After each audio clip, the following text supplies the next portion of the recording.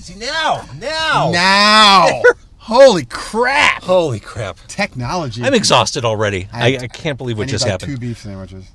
Before we begin, this is Daryl Wilson. Hey. Bollweevil. We're at Johnny's Beef, the legendary Johnny's Beef. Legendary. Before I begin, I should mention, Daryl, you ever notice the fees on your phone bill start to add up? State fees, federal fees, administrative fees, streaming surcharge. Not exactly what you signed up for. Maybe it's time for a switch. At Boost Mobile, your taxes and fees are included on all plans. That means the price they say is the price you pay. Sorry, Metro PCS. Switch happens. Boost makes it easy to switch. Switching makes it easy to save. Stop by a Boost Mobile store today. There it is. Now, because I'm recording the podcast at the same time as we're doing Facebook Live, this is where I'll drop in the theme song. It's car con carne. Let's eat in the car. It's car con carne. And now here's the star of our show, James Van Alstyne.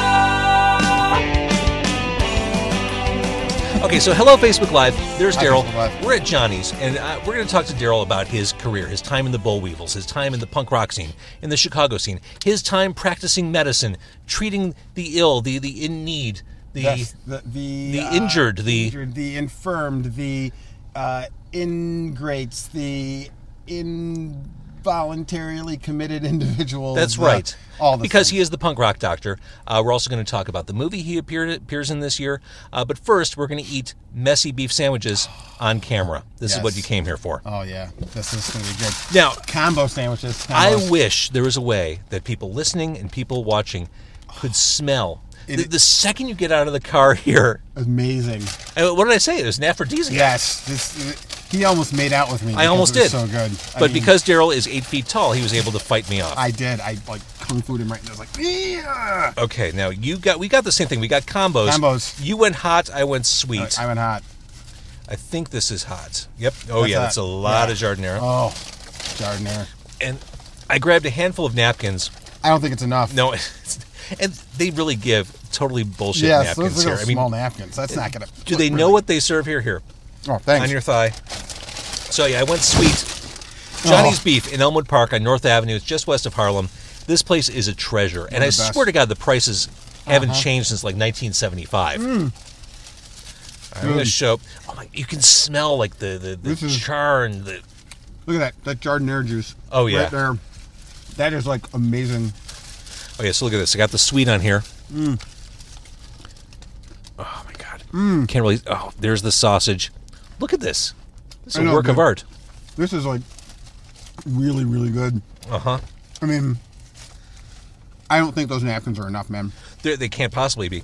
I didn't get mine dipped because I thought there'd be calamitous in the car. I thought about it too, and it's like this is already kind of moist and moist. It's the integrity is not going to hold for much longer. No. And I'm so glad you're a doctor because looking at this, we're dead. Yeah, you know all your cardiac stuff, right? I mean, this is not cardiac healthy, but it's tasty. Oh my God, that's the thing.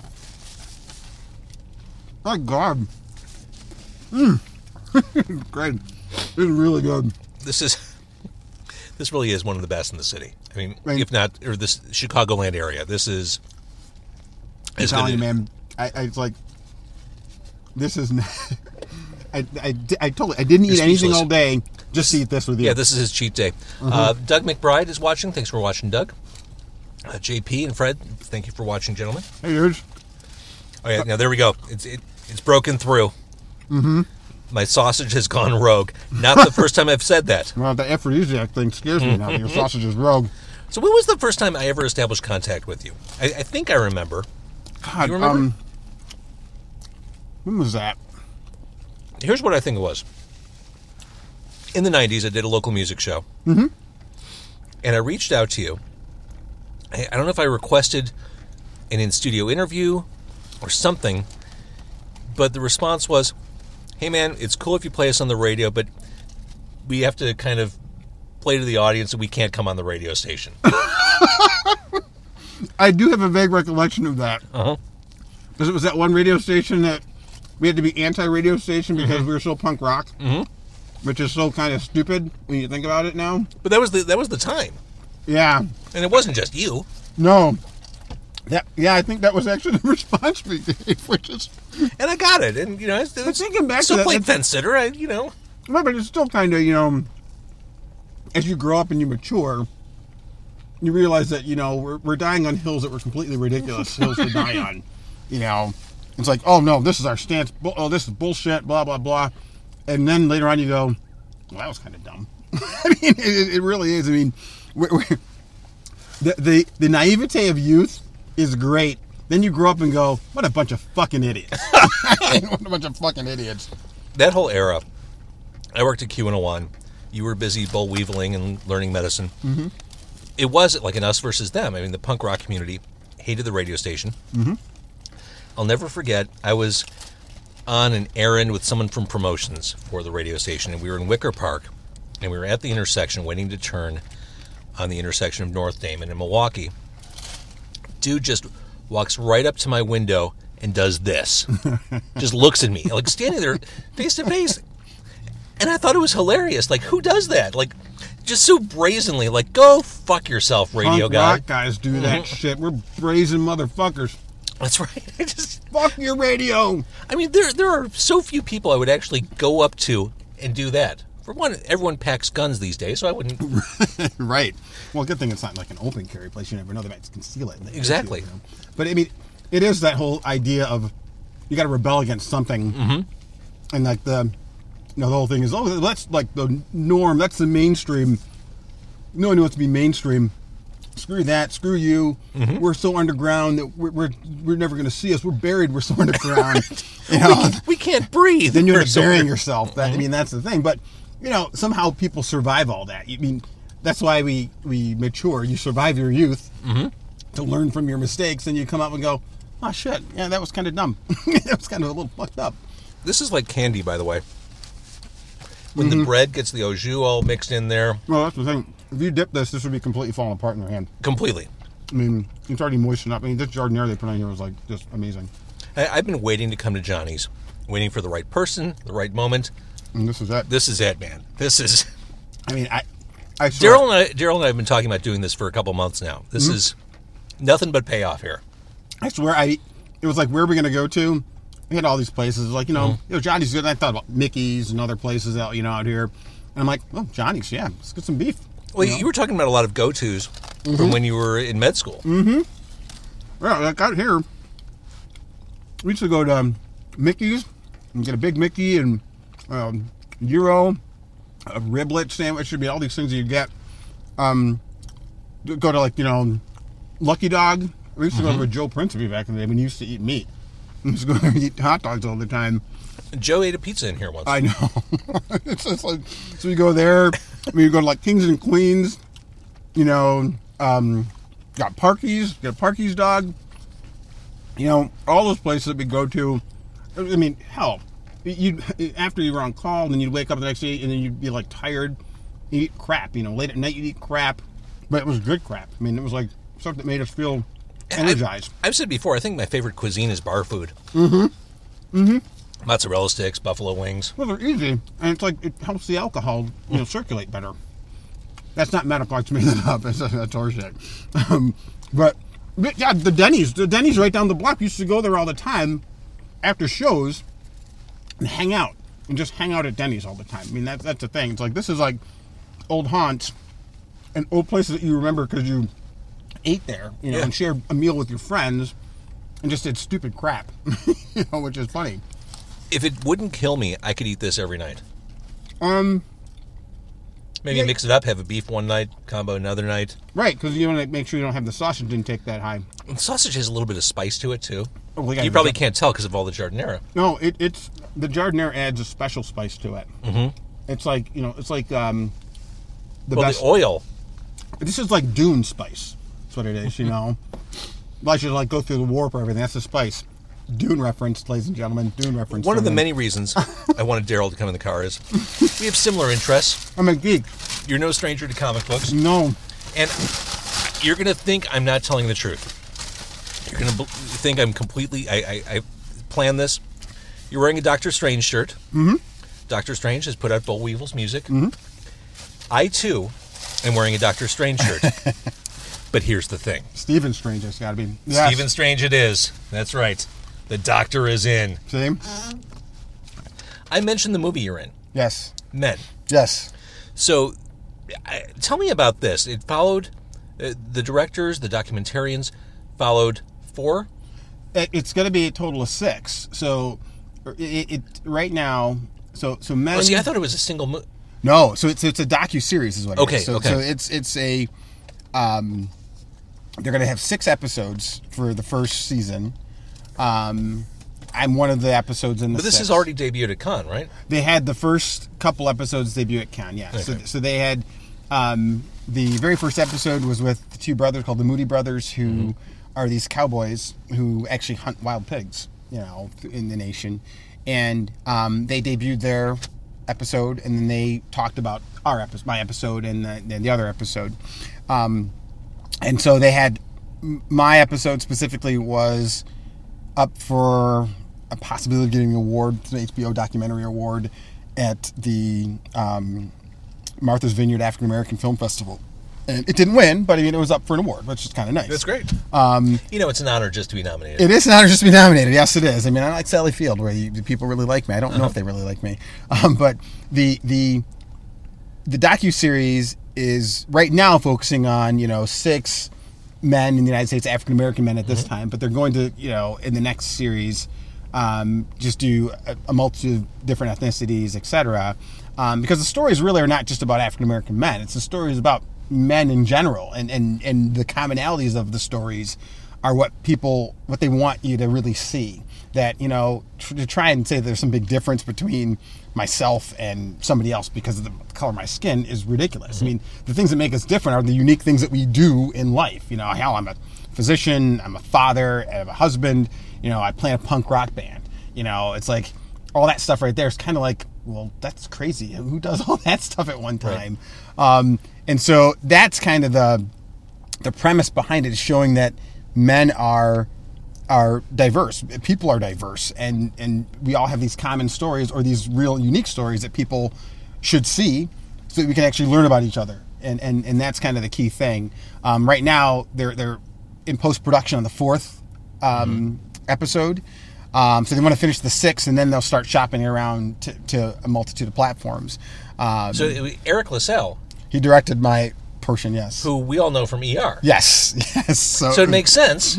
Chicago-based TV show, medical-themed TV show. Yes. Totally appropriate to have him direct. Yes, and Michael Michelle, who's one of the executive producers, she was also on ER. Yeah. And now they dated on the show, right? Yeah, I thought they did for a little while. Maybe they did. Towards the end, because he was dating the other girl. Remember, he was dating the British girl for a while. Oh, right, Alex Kingston. Yes. And then, Michael Michelle was on the show later on. She was the pediatric ER doc. The 4th episode's in post-production.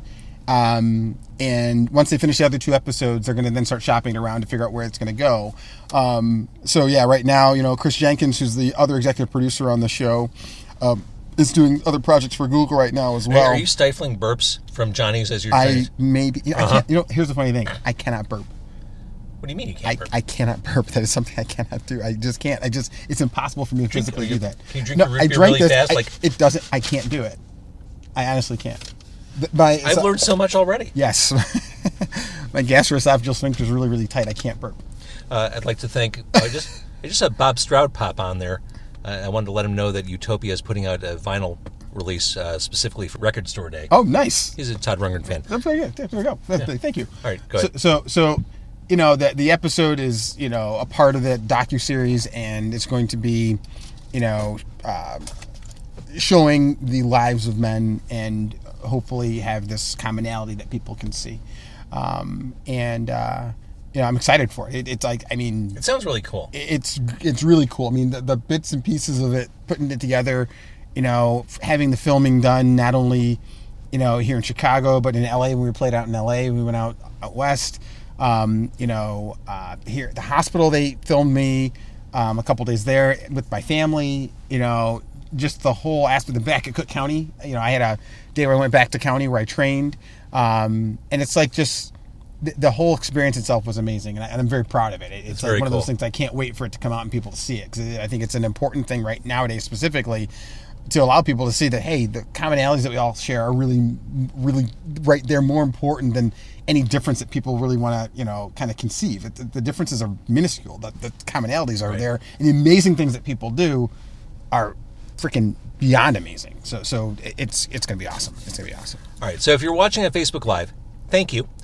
This full episode, the full podcast episode, will be available on Car Con Carne in a week or so. Weekish. We'll be talking all about Bollweevils and music and punk rock and more medical stuff. But thank you for watching. That's Daryl. All right. And we're done eating, so I'm going to make the... I'm going to get another sandwich. As I'm trying to wrap this up, when the video feed crashed, we were looking at each other, kind of sizing each other up like, what if we were to get another round of sandwiches? Would we look like gluttonous fools? I don't know. I mean... I don't get to Johnnie's that often. I didn't eat any. I should make it count. I fasted all day. I should eat 2 sandwiches. I need that. I'm 6'10". Well, you are. I need to so eat here's the more cliffhanger food. for you to listen to the podcast at home. Do we go and get more sandwiches? Find out on an all-new Car Con Carne. Mm-hmm. All right, thank you for watching Facebook Bye, Live. guys. We started talking about the 90s. Yeah. You guys got started at the very beginning of the 90s. Things took off for you. What do you remember most fondly about that period? I mean, the thing I remember most fondly about the 90s, I guess it's the camaraderie of the scene. You know how everybody has this whole thing of the scene and what it was. But it was more cohesive. It was, because it was smaller. I mean, that's the thing. You didn't have such wide access to bands. You had to discover bands in the old-fashioned way of listening to music and people turning you on to music. I mean, the internet wasn't like it was. I mean, it wasn't huge. There was nothing People like weren't that. trading MP3s. No. You had to sit there and say, hey, I have the 7-inch. Here's what this is. Yeah. Listen to this. You'd go to record stores. Yeah, and that was the thing. Like, I remember going to record stores with my buddies and just hanging out there. That's the thing you do. It was an experience to go. And I think that the thing I miss about the 90s is that kind of spirit. I mean, the same people are still, of course, we're now playing music still, which is great. So all of those people that have been friends of ours forever, and friend of mine's forever, are out there still doing it. So that's kind of great that we can all still go out and play music. And I had Dennis Buckley in the car a couple months ago. So one of my buddies. So it's like, that's great. But when you think about the number of bands that were around at the time, it was definitely a finite number. It felt that way. And people went to shows. That's the thing that happens. People don't have the gumption to go to shows. They were events. They weren't just like, yeah, maybe I'll go see some bands. And you want to discover new bands that way, and now it's harder in some sense to do that. People discover things and they sit in their home. They can Facebook Live stuff instead of going to an event. It's so true. So, I mean, the 90s, I think, had its big heyday of people going out to shows as events and experiencing new bands and having them grow organically in a way. And I think that organic growth of things has kind of been lost in some sense. Well, you had a place like the Fireside Bowl. Yep. And Yes. That fostered a lot of that community. And it did. And I mean, you think about those shows there, it's like that place was a dingy, hole. I mean, the bathroom there. I was going to say, oh, God. I've almost caused horrible bladder and kidney damage just by holding my pee. Anything it took to not have to go there. Right. I mean, it was like it was like a hole in the wall almost. It was like things could come in and grab you and pull you through. Like a chud could be underneath there or something and pull you through. So I mean, but it was like that was still our hole in the wall. That was our place to go and hang out. And then you made it. This is when you made it. You knew you made it when you played the Metro. That was like your thing. That was your stage to play. Yeah, there was like a trajectory that everyone kind of understood. Yes. And now it's Were like... you guys banned from the Metro? Technically, yes. Technically, yes. Yeah, there was, an altercation that took place during a show, and the words were said, and then it was like... So, yes, we were banned. Supposedly, when I talked to Joe Shanahan about it later on, it's like, oh, no, you weren't really banned. Like, well, they said to us when we walked on stage, you are banned from here. You can't play here again. You're banned. So I suppose it was, in legend it lives on, that we were completely banned from there. And I remember the words being said to us. We were allowed back later on after, things changed and things like that. But yeah, we were banned for a little bit of time. And then the Fireside was, of course, where we played all the time. So, not to harp on it, but the banning was over what? Fighting for... Okay, so there was a statement that was made that we don't want to have anybody stage diving or causing any ruckus. And I'm like, okay, as long as you don't kick people out, that's fine. So that was the deal that was made. No handshake, but a verbal deal. Right. Cool. So we start playing, and then people get on stage. Yeah. Particularly my best buddy Paul, bring back Paul from the record We've Alive. He gets on stage, he stage dives, and I believe he gets kicked out. Dennis gets on stage as well. Buckley gets on stage. He gets beat up and kicked out. So then it becomes a whole statement of, we're not going to allow this. People are getting kicked out, blah, blah, blah, F yous, blah, blah, blah. And so if you're getting kicked out, we do whatever the fuck you want, kind of is the whole idea. You know, inviting anarchy, inviting a rebellion, inviting a riot. So we say, fuck it, people get on stage, we don't give a fuck what you do. So people start getting on stage, and then it becomes more anarchic. The bouncers start throwing fists at people who can't fight back.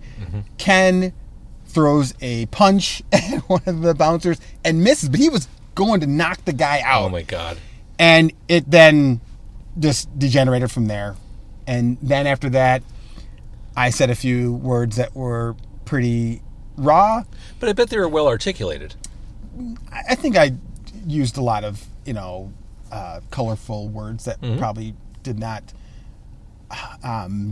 match to a man of my intelligence at the time.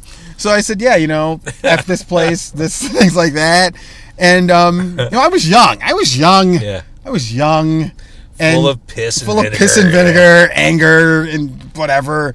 And so we said, yeah, fuck this place, do whatever the fuck you want, blah, blah. I remember when this place used to be cool and blah, blah, blah, punk rock. All the, kind of that whole thing of people flipping off Q101, that kind of punk rock shit.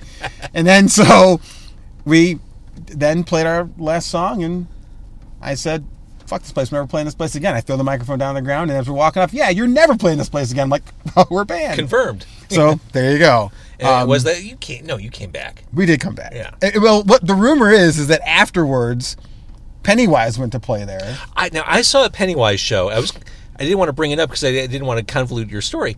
I remember seeing Pennywise maybe in, 94, 95. Very similar stuff. Like they basically invited the entire floor on stage with them. So what was said, rumor was said to Pennywise is that, hey, we don't want any Bollweevils incidents happening here. I'm like, we have an incident named after us. That's amazing. Excellent. So I think I was at that Pennywise show. That was after we were banned for causing a ruckus. Oh my God. So that's the rumor.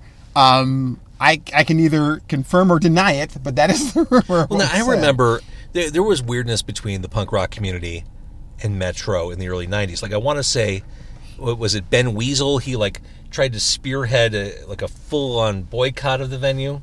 Yeah, so we that was the whole time when everybody had their factions and we were all signing these, little, this anti-playing the Metro, missive. And we signed it out of being naive and thinking this is the right thing to do because it's so punk rock not to do that. But then we're like, what is that? That didn't make sense. And then, it was Mark Ruvalo started doing shows there with Johann's Face and doing shows. And it was like, hey, we're going to start doing shows here at the Metro, kind of punk rock shows for a low price. And hey, let's do this. And so we're like, yeah, why not do this? We'll do this. So, of course, we signed a contract. Well, it wasn't really a binding contract. And then we broke it thinking, what the fuck? How more punk rock is that? Right. Whatever. So, so we decided to play the Metro. And I guess at the time there's supposed to be some show. We were supposed to play with Propagandhi, and then Propagandhi wasn't going to play there because the Metro had, corporate sponsorships and all this other stuff. And then it was like we looked like the bad guys because we were playing this corporate-sponsored place and blah, blah, blah. And it's like, you know what? In the end, once again, as I look back on all the petty little squabbly, stupid little things that were done, it was completely ridiculous and high schoolish and naive and, petty. And none of that stuff really even matters in the end. You look at it and go, why wouldn't you want to play that stage? Why wouldn't you want to play that venue? why wouldn't you want to play in a place that has great sound? Why wouldn't you want to play in a Right. place that has a big capacity for people to see you play? Why would you not want to do that? What Right. part of that? If you know, just go play in your basement. That's like, just go play in your basement. Just play in your bloody basement. So, so we played those shows, and they were great shows. That's when, then another heyday of the Metro and not heyday, but punk rock at the Metro stuff. That was these low-dose shows that, it had a Johann moment. Space put on. I was going to say, I feel like I saw Sidekick Kato and not Yeah. Rebecca like every other week. Yes, and that was like great. We got to play the place where we saw Naked Raygun playing. Yeah. Where we could go, hey, you made it because you're playing that stage. And that's kind of the whole, the rise. There you go, like, hey, you're playing this place, you're playing these little places, you're working, and now you made it. Mm-hmm. Now, Raygun is the Rosetta Stone for the Bollweevils. Yes, it is. I mean, you formed a bond. Yes, that was our bonding experience of all of us going to those shows and hanging out, being the survivors in the front. Now, and I watching remember those shows. I was young in the 1980s, youngish. But I remember Raygun was, that was the bar. Yes. I mean, they looked cool. They had the Chicago cop coats, the boots, the whoa-whoa-whoas. They were and still are. They're the shit. That's the thing. Mm-hmm. That was like you had this bar that you said, that's what I want to be. I mean, one of the goals I had in being in a band, which is kind of like you had to have these goals to reach for. And one of the goals was like, I want to have dinner with those guys. I want to hang out and have dinner with them. I want to meet them and have dinner with them. And we had that goal happen. We were at Pierre's house for like the 4th of July and for other like kind of holidays and things, hanging out. And some of the best advice we had gotten was from John Kesdy, of Effigies fame, who said to us, he's sitting there in this chair, and we're at Pierre's house. Speaking of the Effigies, I love your body bag cover. Thank you. Always have. Thank you very much. Thank you very much. I mean, it's like we got to pay homage to the Chicago bands that made us who we are. So, so we're at Kesdy's house, and John's like, "You those Bollweevils guys?" I'm like, "Yeah." Let me give you some advice. Never go on tour. Never go on tour. Like, we already go on tour. Never go on tour. Okay. Thank you very much, sir. What was the thought process? I didn't ever ask. We were too afraid. We were intimidated because it was said in such a stern, fatherly, kind of father knows best, I'll beat you with a belt kind of way that we're like, okay. And I don't want to focus on all these other bands. I do want to talk about Bollweevils. But talking about going on tour, I mean, things really started to happen for you almost on the West Coast. Yeah.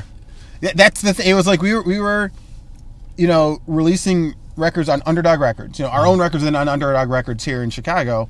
And, we had music we're ready to put out, and they're like, no, you're not ready to put out a record yet. You're not ready to do this. Like, we're ready to put out a record. I said, no, you're not. It's like, okay. And they put out Smoking Popes record, which is okay. That's fine. They did that, but we were ready to put out a record too. And so Ken was kind of corresponding with Harlan from the band Rhythm Collision on Dr. Strange Records.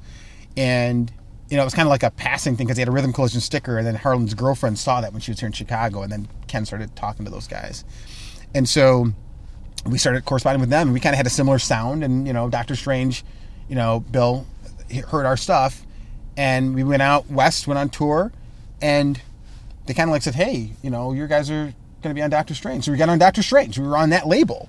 And that was like our, basis for things. We had a real big following in Southern California. I mean, that's the thing. We were like a Dr. Strange band, and we still have, allegiance to that. That's our bread and butter. That's who we are. And I remember that being, kind of a sticking point to say, you're not Chicago, you're West Coast. You guys are all, Epitaph, Fat Records-y. We're like, no, we're Chicago band. We just happen to be on a West Coast label, and we just play the music we like to play. That's it. So, that was like our big, people have to find a way to compartmentalize music. Everyone wants to categorize stuff. Fat record. Yes. Everyone wants to categorize it. How come it can't just be music that you just enjoy it? But we are horrible people because we are geeks, and everybody wants to have their thing, and it's mine, and we have this avarice, like, this is my stuff. You can't have it. It's so, they were better when they did this. That record's the only good record they made. It's like, you know what? Can you just enjoy the music? And this is wisdom, and I think it's a universal wisdom that comes with age. Yes, it does. Yes, it does. We all hit that point. Yes. Not embarrassed to say, I love Depeche Mode. I'd go As see you them. should. Yes. I'm not embarrassed to say I like Sade. She's a great performer. Fantastic you know? singer. Fantastic Love her voice. singer. It's like, you know, When I'm cooking dinner, I could put on a Sade album. when I'm trying to decompress from a shift, I'll put Yeah, on I can see Sade. that. That's the thing. So I mean, you got to just love music for what it is. It's like an art form. It's something, an expression of something, and that's what we get to do that. And Yeah. that's an awesome thing. It's so lucky that, although a lot of talented people, I have a lot of talented friends, and all of us get to still do this. Yeah. You know, and live out our, you know, fantasies of being, you know, young forever. You know. Do you think in the mid-'90s, I mean, you basically, you were focusing on med school Yep. as you were doing the Bollweevils. Do you think had you not gone to med school, the trajectory of Bollweevils would have gone farther? Probably. You know, I mean, that definitely was a rate limiting thing. I mean, that's one of the reasons why we broke up in the beginning, because of medical school. So were the other guys just pissed? Oh God, they were angry. God, they were angry. Yeah, I mean, and part of it was my fault too, because you know, I didn't want to let them down, but I did, because what I didn't do is I didn't convey enough that, you know, we were on tour, and I had to start residency. You know, Yeah. I graduated medical school, I had to start residency, and I didn't really convey in the most, I guess, I don't know, upstanding terms to say, hey, you know what? I'm not going to be able to do this tour because I have to leave and start my profession as a physician. And I had to leave in the middle of a tour, and that was, you know, completely not cool. Yeah. They were not really. I didn't prepare them for it. I didn't really. Yeah, you I know, bet let that's done. It did. Uh-huh. And then, you know, they finished the tour without me, and then they came back, and then we played a big show in Elgin at this, you know, at the Wonderland Ballroom.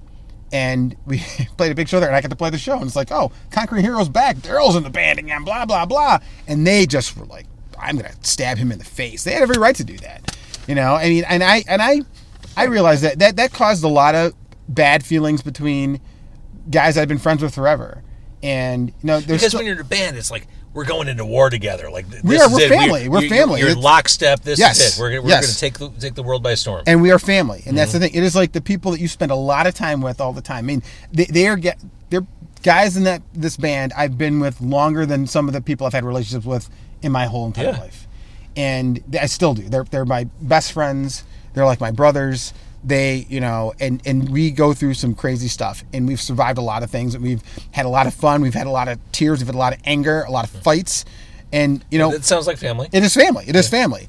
And, you know, and with that, sometimes, you know, you can love your family, but you don't have to like them all the time. Yeah. And that sometimes happens. But I love all these guys in the band now. But there's still raw feelings with some of the guys previously.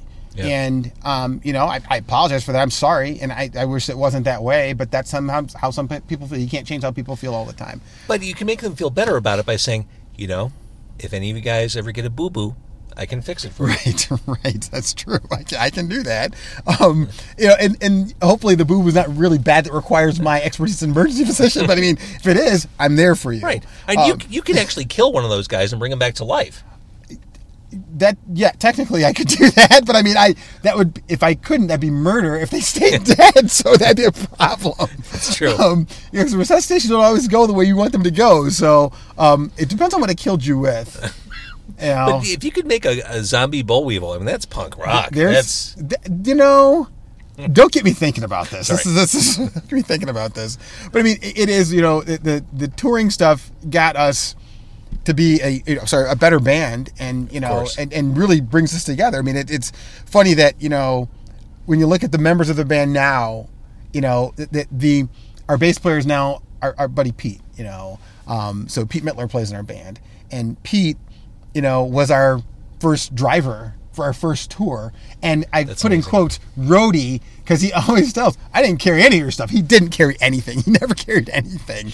But you know, he's been our friend forever, and that's like, he's in the band with us now, and it's so perfect because he's like us. Right. And he knows us. We've been through all the same stuff together. We've played in bands forever. We like the same things. We hate the same things. It's like, you know, and we can just laugh about things that are just outlandishly outlandish. And we can say one thing and we all start laughing about it. Or we can say something that's like, oh, we can debate something and argue about it and still be cool at the end. And that's kind of the coolest thing about being in a band and coming up, is that you make these relationships with people that are so tight, and the bonds you create with them are unbreakable. I mean, they're like the strongest bond you can ever get. And it's the most wonderful thing to have people like that in your life. Was it Riot Fest that brought you back together? The first thing that got us back together was actually, we did a benefit show for WLUW back in like 2003. What was that like? Getting back together, was it weird? Was it fun? Was it exciting? It was weird at first. It was like all these, stipulations on how this was going to work.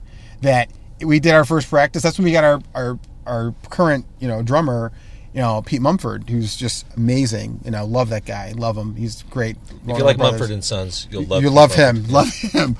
So we want to start a band with our daughters. Like the Wilson, was it? It's Mumson or something like that. Mumson, but we're gonna figure out the name. But it's like he came in as our drummer, and we got it was Bob and myself, and then Ken, and Bob and I hadn't spoken for a long time. Ken hadn't spoken. Ken and I tried to do a little something together as a band that never really took off. And then we all got together and we went to a practice space, and if it sounded bad, we weren't going to do it. And, seems like a good ground rule. And it sounded good. It was like, wow, this is really good. And so it felt natural to start playing again. And so we did the WLUW show, and it was like, we weren't going to play again. That was like our one-off thing, going to do it. And it was funny because, when we got out there, the Traders were playing the show. As well as Apocalypse Hoboken was playing the show. And over the address system we were playing, it was at the Metro, they kept playing the statement I made, we're never fucking playing this place again. Over on a loop, we're never fucking playing this place again. Over on a loop, we're never fucking playing this place again. I'm like, well, I guess we lied. So there you go. So that was funny. It's like, that's the kind of stuff that can happen where all these people that have been friends of yours forever can make these personalized jokes to get you to say, remember when you said that stupid stuff, Daryl? Here it comes back to get you, because we remember it all, and here it goes. So but that kind of levels the playing field. It does. It does. It enables you to move forward. It does, and it's fun. And so when you look back on it, back in the day you could be petty and go, "Oh, this sucks. You're totally calling me out." But it's like, it's kind of funny. You got to laugh at yourself. But Monica Ebley got us back together. Justin Prison, if you're out there, Justin, that Justin Schwarman, Justin from Underground Communique got us back together and got that show put up for us. So we did the WLUW show, and that was like our first foray back. And then we were like, we're not playing again. And then Ken and I still kept trying to get something together playing. We figured that why do we hate each other? We didn't hate each other anymore. I was like, this is stupid. We're adults. Age and wisdom. Yes, age and wisdom. And my lovely wife was saying, why do you guys hate each other? It's stupid. It's like, you guys have been friends forever. Why? That's stupid. And I'm like, yeah, you're right. So Ken and I started playing music a little bit. And then Riot Fest in 2006, that was the next thing that got us back together. And that kind of got us back together permanently to play again. We did that show. Raygun did it. We played the show at the now defunct Double Door. God rest its soul. Great place. That pre-show, and then we played at the Congress, and it was awesome. God, maybe not rest that soul. Right, dangerous place. But but that was awesome to have those shows. That was a big thing to get us back together, and we started playing. And then Mike afterwards said, "You guys keep playing." He talked about them. We said, "Yeah, sure." And we started playing again, and. The funny thing is, we had more opportunity to do more things, but we didn't really strike while the iron was hot. We didn't take the opportunities because, you know what? There were a lot of things going on in people's lives, that, families and other things are important things that don't allow the same frivolity that you have when you want to play in a band. And so that's, one of the reasons why, I believe Bob left the band. He had things he had to do with his family. That was the important thing, and that was his priority. And that's right. He would come from almost near Wisconsin to come down to my house to practice, which was forever. And it's like those things. When you're playing, a show here and there, it wasn't worthwhile for him to do that. Sure. So, and that was a sad moment for us to have him leave the band. But like I said, we moved on, and we have who we are now, and we still we're having fun. We're doing a great. You're making new music. I mean, you put out that 7-inch a couple years ago. Yes, we have new songs that we're working on right now. You created your own theme song. Yes, we did. We finally did that. You're like the Banana Splits. We've made it. That's the only thing. If you don't have a theme song, there's something wrong with you. Done. Ramones had one. Right. Every great band has a theme song. Now we've got our theme song, and it is an earworm. It gets in your ear and it doesn't go away. So that's what we're doing. We're writing new songs. We've toured. We've gone out and toured again. We've toured. We've gone internationally and played. I mean, that's the thing. We mentioned his name earlier, and I hate to blow smoke up his ass because he might like it, but didn't 88 kind of figure out how to come back gracefully and powerfully? What, 9 times they've done that? Yeah, but I mean, how many lives does this cat have? This one seems to have really taken. I mean, this... Yes, they have. I mean, I'm really, love Dennis. He's one of my best friends. I love that guy. We always refer to each other as Skip from Stir Crazy, by the way. If nobody knows, Stir Crazy, great movie. One of the best movies ever made, Stir Crazy. Pryor and Wilder. Yes, Mm-hmm. Pryor and Classic. Wilder, great classic team up. And Dennis, I think of ourselves in that vein a lot of times.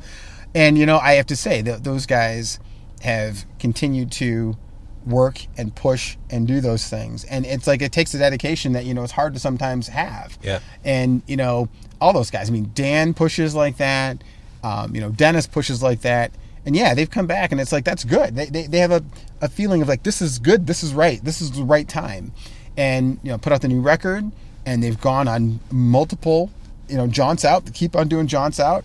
And it's like, that's good. I mean, it's something that I'm proud of to say these people are talented people that I know, that are my friends. And we've known each other. We've come up through a lot of stuff.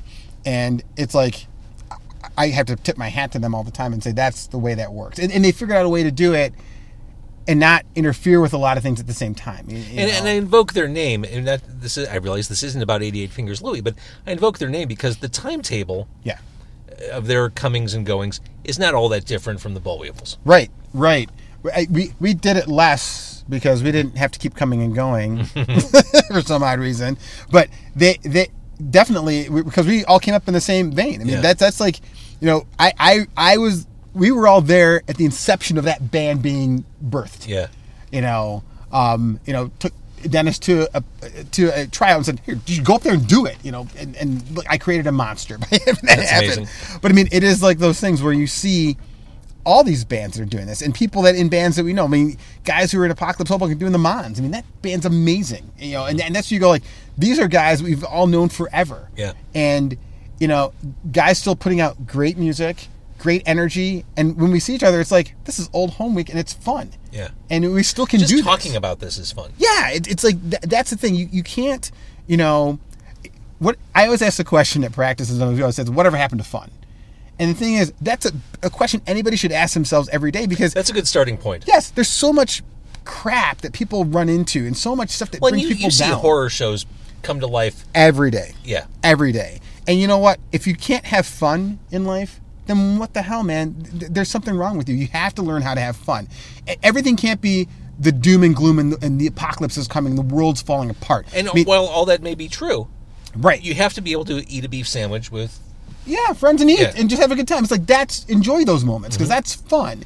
It can't be like every tragedy is like, oh my God, this movie is so not to canon. I can't believe that, the Human Torch is a black guy. What the hell? Bullshit. It's like, just enjoy it. It's fun. There's superhero movies being made, for Christ's sake. Enjoy it. And furthermore, if that's the issue you have with that Fantastic Four movie... Right, if that's you your didn't see starting- the other Fantastic Four movies, then you said, what the hell? They all kind of suck, but it's like, enjoy it for what it is. Yes. Enjoy it for what it is, for Christ's sake. Come on. So it is like, that's the idea of like bands and music and the scene and going out to shows and seeing all the people. It is fun. And it is like, you can't put a price tag on that. That is So something true. that you get inside of your soul and go, dude, this is awesome. I mean, we were in Montreal playing. It's like, dude, this is awesome. We're in Montreal playing a show. Right. We were in England. We're like, dude, we're overseas playing a show. We're playing shows in England. This is awesome. And that's tell me- awesome. Tell me about the reception there. So it's funny. We had, first day, we're playing, we hang out in England. We're having a good time. We come out, we play at the Underworld. And it's like, Bad Religion is playing right down the block from us. Our show is 20 pounds. Their show is about the same. Who do you think people went to go see? For the same price? What? Bad Religion, of course. Yeah, okay. I didn't want to say they went... You have to say, of course they went to, come on, we all know who they saw. Okay. It's like, we had people at the show. It's like, well, that's not a lot. And they're like, okay, we played. They still paid us because they have some government subsidies where they pay bands, of course, which is kind of great. So they paid us. Then we played the next show, and people are already headed to Rebellion Festival, so we played a empty room. We're playing, and we're like, okay, cool. But then we get to play a show in Leeds with Scream. And that's awesome in itself. We're Yeah, playing absolutely. screen, for Christ's sake. And then it's like, well, this show is amazing. This is awesome. This is great. It was amazing. Guy didn't try to pay us, and we had to threaten him, but we got paid. So that was good. Don't try to take money away from the 7-foot-tall punk rock singer. No. Chicago was invoked multiple times. Like, do you know what happens in Chicago? That's right. Have you seen the news? We're all murderers. You don't realize we all are murderers. So, You just made me snort. yes, we did invoke the Chicago card of we are all We're all murderers. murderers. You know, so then we went to Rebellion, and we played Rebellion, and we played a room that was a 500 capacity room.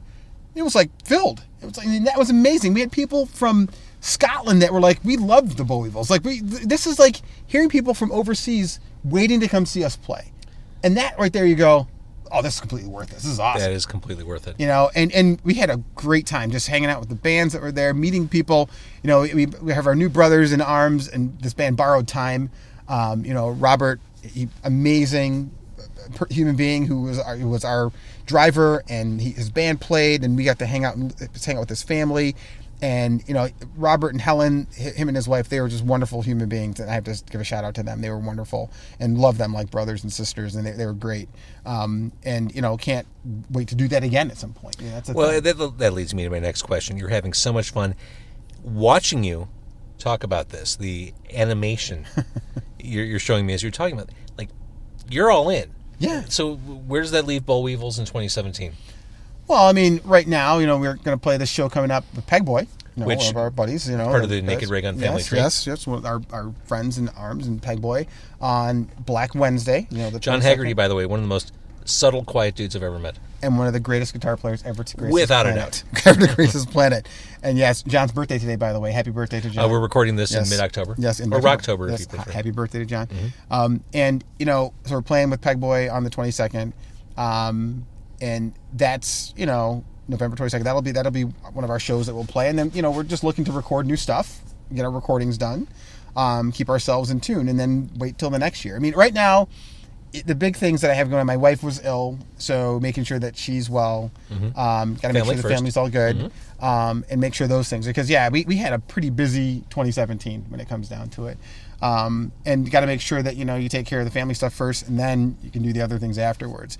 But I mean, this is my outlet. I mean, that's the thing I do. This is my outlet in the band. But, you know, I'm sure, I mean, we haven't said it enough in this interview, but I mean, you are a medical professional. You oversee an emergency room. Yeah. So, So know, I mean, you see some shit go down. yeah. So yeah. you need to scream and yell and thrash on stage. I do. But, you know, and that's like, you know, just one aspect of things.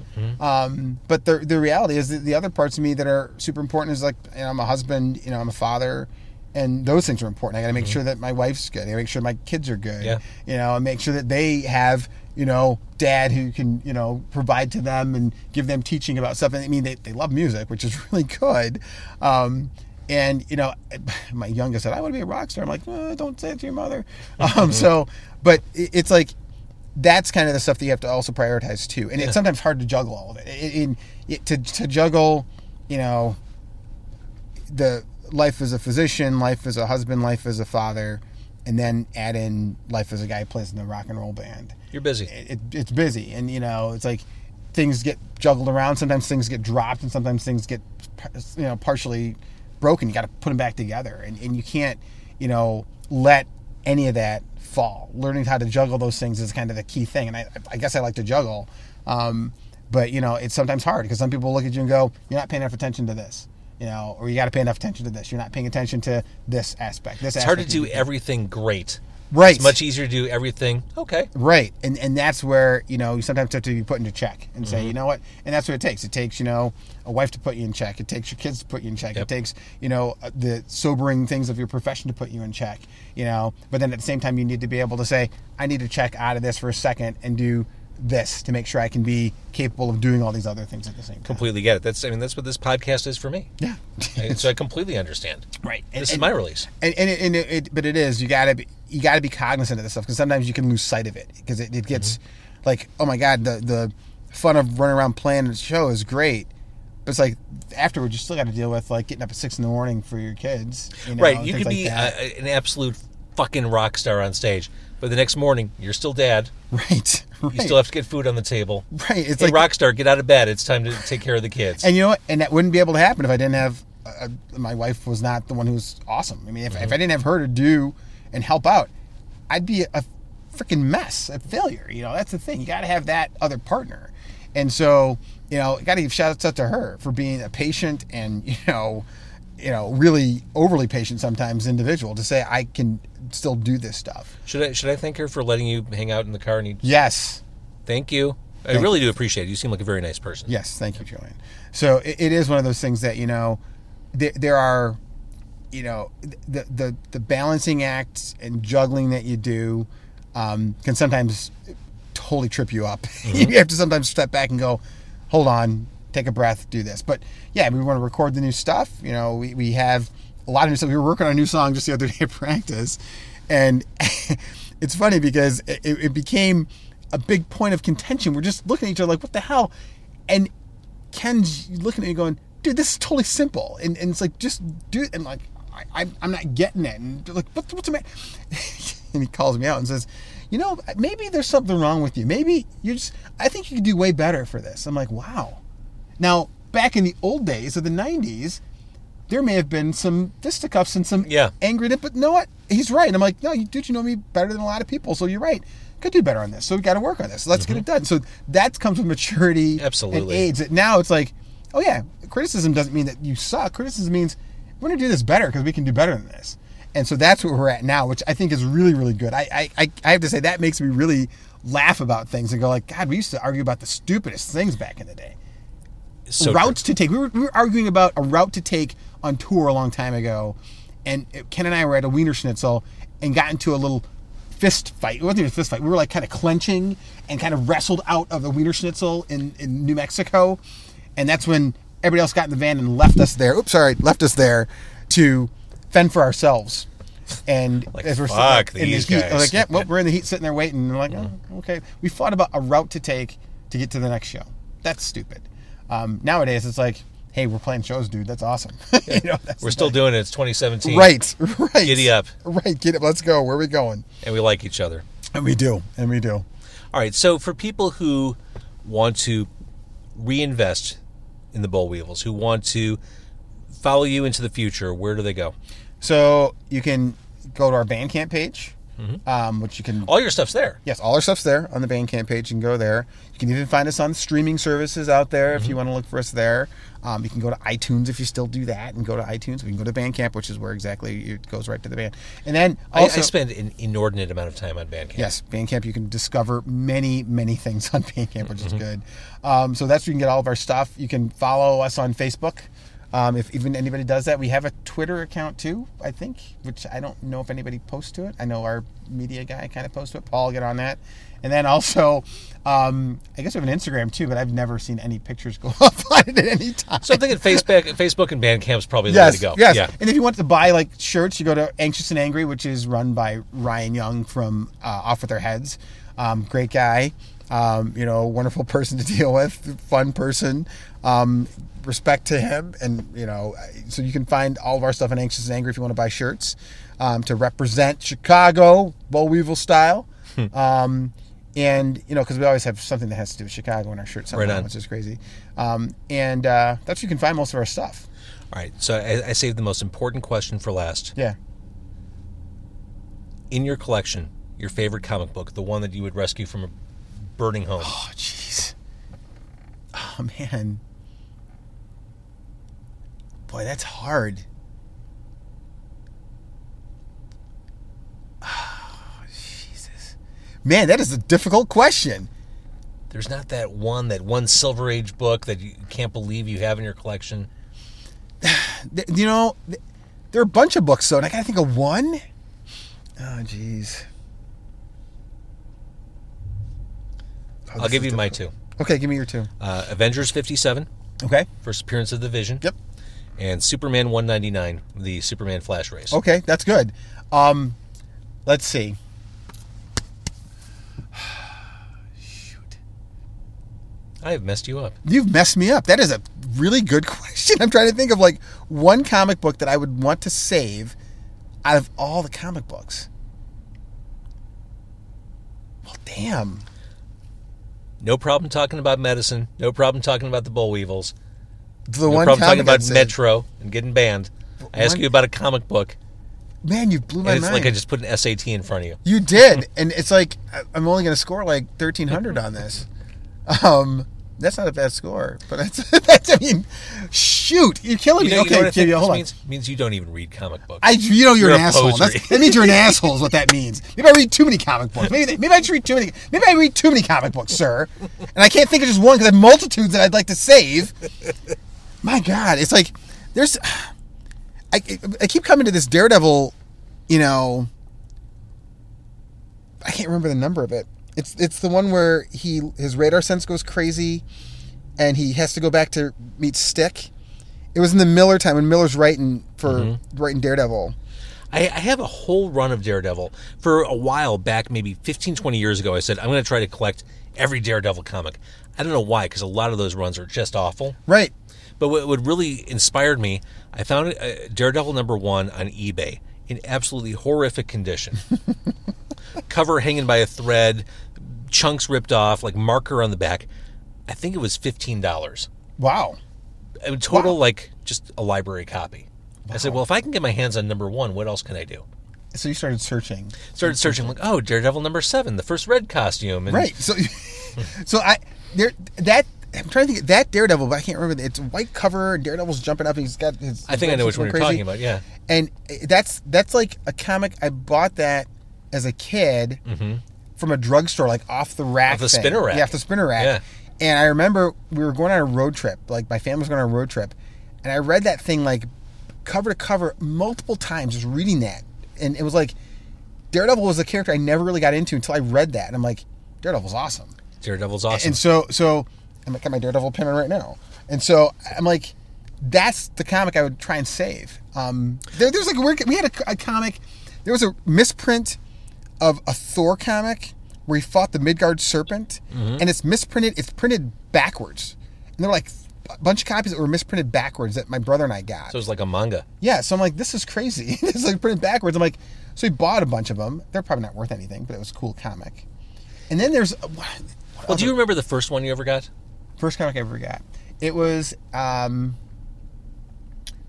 Spider-Man, and remember the Punisher, where the Punisher's like targeting Spider-Man. Right, I think that was his first appearance, right? Yep, that was we have that. 129? That's one of the first comics I got. That's pretty cool. I don't have it anymore, which is ridiculous. It's one of the first comics I got. The first comic book I ever got was Defenders #4. Wow, wow, And I think that was the first appearance of Valkyrie. that's crazy. And then going back to say the comics that then kept on coming in, I remember we had that comic, and the thing that we did, I remember getting a Kazar comic back in the day. It was one of the first comics I got. It was Kazar. I remember having that, and my brother and I, as little kids, not knowing what the hell, we would color them. Just color them. I'm going, that was kind of dumb. It's so interesting you say that. Marvel and DC, for a while, I think they both stopped doing it. They put out these black and white trade paperback collections of all their old comics. So You can color them. I thought they would make amazing coloring Yes, books. there would be. Like, that would be the coolest. Coloring books aren't my thing, but I thought, man, if I were 7, 8 years old, I'd probably color the shit out of those. Yes, you probably would. You probably would. So Kazar and that Punisher first appearance comic were like two of the first comics I ever had. That's cool. And that Kazar, I remember coloring that, running with dinosaurs and all that crap. It's like, oh, Kazar in the Savage Land and doing his thing. I'm Yeah, like, coloring. But then it's like, as I got older, like comics became like, this is like, picking up Moon Knight and it's like funny. It's like you think, oh yeah, Moon Knight's like the Batman of the Marvel universe. He's kind of a weirdo, and he's really not. I guess Daredevil's more Batman in a sense, but I agree with that. But Moon Knight is kind of Batman because he's got the rich persona, and you can do all. He had multiple personas, which I always thought was the coolest. Yes, and it's like then playing onto his whole idea of having multiple personalities and being insane. And is he sane? Is he not? Which I still like. I still like Moon Knight. Don't get me wrong. Moon Knight's a cool character. I still love him. They keep bringing him back with new iterations. Literally all the the time. whitest character in comics. Yes, except for also White Tiger. Good point.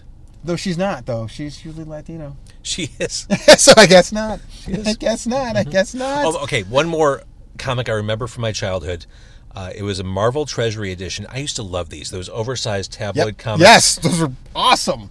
There was one. It was the Deadly Hands of Kung Fu, and it was a reprint of Marvel. Marvel had a lot of martial arts magazines, and it was a team up between Sons of the Tiger, Shang-Chi, and Iron Fist. Yes.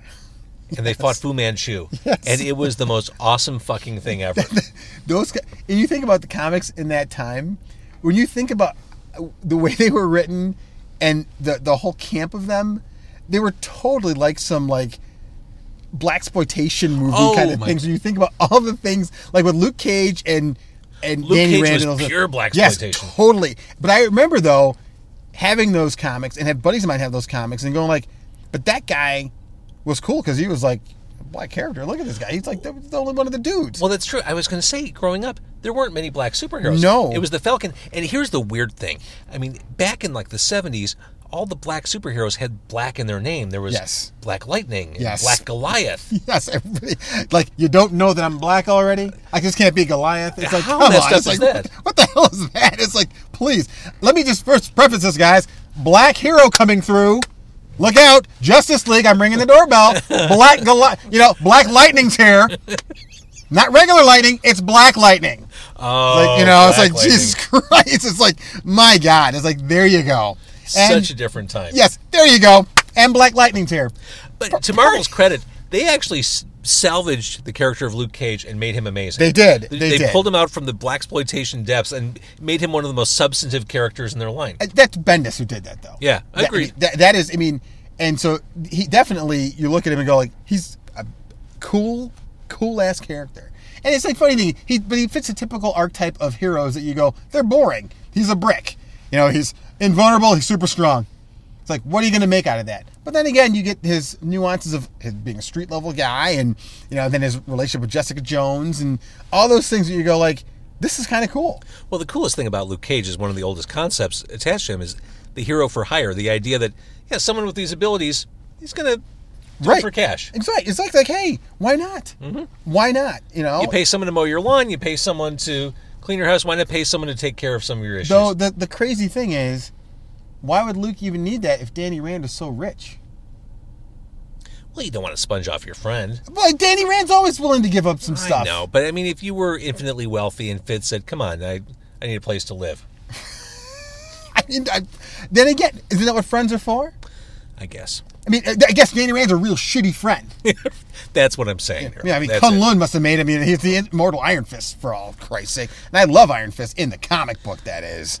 All right, so we have... Thank you, because the TV show sucked. I've delivered on the promise I made to myself and nerded out at the end of this interview. Yes. Thank you for that. No problem. We've covered everything. I think you're awesome. This is long overdue. I'm so glad we got to do this. Yes, this is awesome. And I'm glad we got to eat beef sandwiches. And enough time has passed. Where do you stand on the return visit? Oh, we got to go back and get a second beef sandwich. Okay, I knew it. What the hell? It's like, it settles in and you realize that my hunger has not been filled. I'm like Galactus. Old Galactus. You are. Not the one who's bringing life. I'm talking about old school Galactus. Daryl hungers. I hunger. Mm-hmm. Well, I'll be your herald. I'll be your Terex the Tamer. I'm going to get my purple suit on and walk around with a big purple helmet on and my purple apron. I am so glad we're both spoken for because neither of us would get laid after this conversation. No, God, no. No. God, no. Comic-Con, we'd have the Comic-Con smell on us already. We're done. All right. Dude, thank you so much. Thank you, JBO. This is awesome, man. I appreciate it, man.